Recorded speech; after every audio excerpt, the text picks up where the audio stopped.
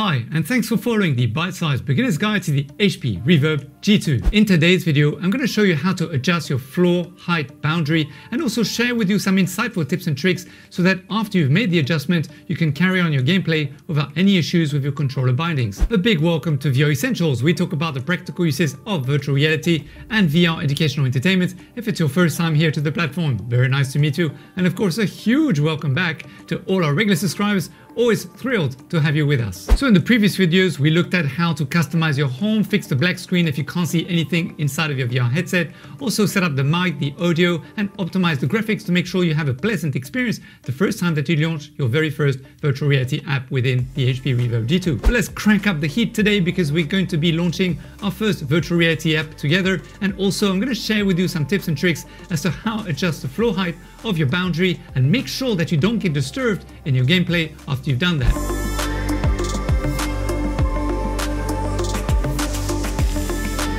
Now, it doesn't matter where you'll be, whether you're inside of the Windows Mixed Reality Home or if you're inside of an app, it's the same way how to adjust your floor height. The first thing you need to do is click on the Windows logo button either on your right or your left controller, and this will bring up, of course, your main navigation user interface. Now point your controller and click with the trigger on where it says all apps on the right hand side of your main navigation panel. Now this will show all the various different apps that you can open using the Windows Mixed Reality software, whether it's been installed on the Mixed Reality software itself or on Steam or perhaps other places. And to scroll through the various different pages, all you have to do is point your controller towards the arrows that point up or down above where it says all apps on the right hand side. Now wait, before we proceed to the next step, if you've actually done this whilst you're inside a VR game that you're playing concurrently, make sure that you save your gameplay, because the following step is going to close your app automatically, especially if you've opened it via Steam VR. Once you're all good to go, the next step will be to go and find an app called Floor Adjustment.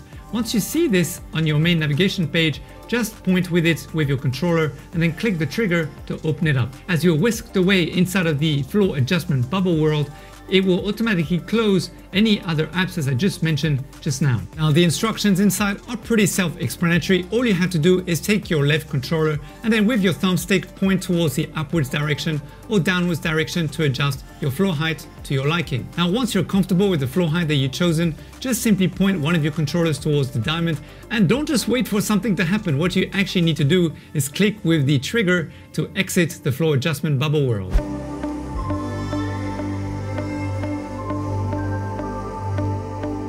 The second tip I'd like to share with you that you might find useful is make sure inside of your Mixed Reality Home you don't have more than one or two floor adjustment 3D icons. This is simply because after some testing, when there are many of those inside of the Mixed Reality Home, I couldn't actually enter the floor adjustment bubble world. The other tip that you're going to find very useful is in regards to bindings of controllers. Now, as I mentioned, do make sure you are part of the notification squad and hit the notification bell after you subscribe, because I'm going to go much more in detail about this in the next video. However, a tip that I can give you today is to make sure that if you had originally opened your app by pressing the play button on Steam on your computer, not to do that again after you've done the floor adjustment. This is because every time that you're going to close a VR experience by entering the Windows Mixed Reality Home software, there is going to be a binding error between the Windows Home Mixed Reality software itself and Steam. So make sure if you want to continue your gameplay after you've adjusted your floor height to do it one of two ways.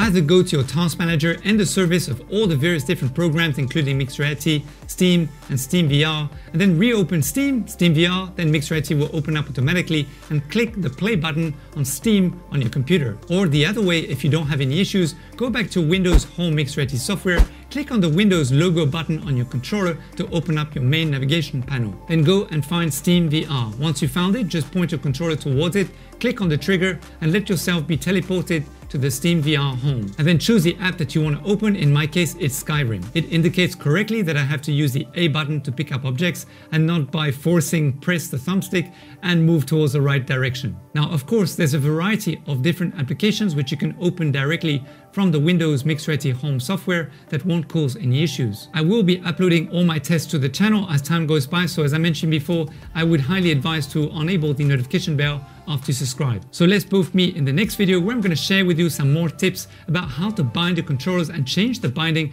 as well as which kind of apps you should open via the Windows Home Mixed Reality software and also via the Steam VR. Alright, let's go!